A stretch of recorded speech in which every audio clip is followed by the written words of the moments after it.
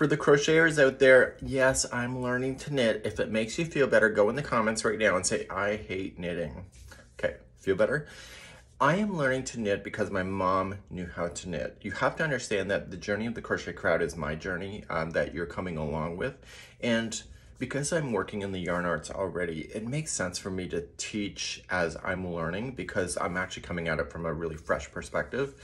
And so I felt that I don't want to die without learning how to knit. So for me, it's very personal because even though I don't have kids or anything to be able to pass on my skills to, because my mom knit, a piece of my mom is in my knitting. And so you have to understand that you may hate knitting, whatever.